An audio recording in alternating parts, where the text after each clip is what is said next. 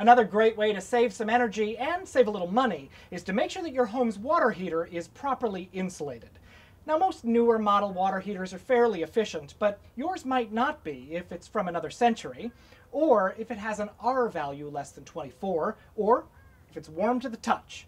If any of those is true, and you're not in a position to buy a new water heater, then installing water heater insulation is the best and cheapest way to increase efficiency.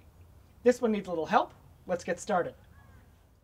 All we need to get started is the water heater wrap kit, which you can buy at any home improvement store. Tape measure, good pair of scissors and a marker, safety glasses and gloves. Oh, and remember, when you buy the wrap kit, you want to make sure you get the right size for your home's water tank. Make sure you follow the instructions on the packaging very carefully. This is just a guide. If you have any questions, check with a professional. First, identify whether you have a gas or electric water heater. If it's electric, turn off the electricity. Next, clean off the top of the water heater, and then we're going to measure the wrap for size, marking off areas around the thermostat and the exhaust pipe so we can cut those out later. You'll probably need a trusty assistant for this next step to hold the wrap or to mark.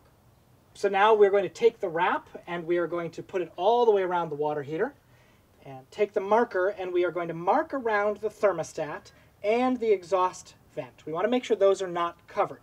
So I need to have somebody, my assistant is going to hold this here, making the marks. And now let's just cut those out all around the side of the thermostat. Great.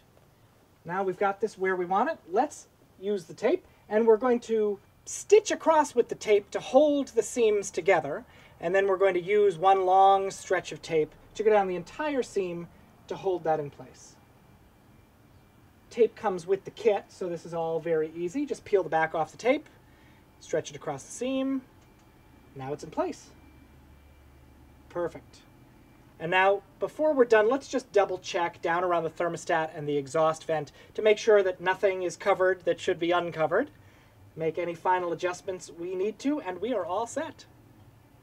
Now just sit back, relax. This will all pay for itself in a few months. That's a wrap. For more ideas for how you can save some energy and save some money, visit us at the Sierra Club.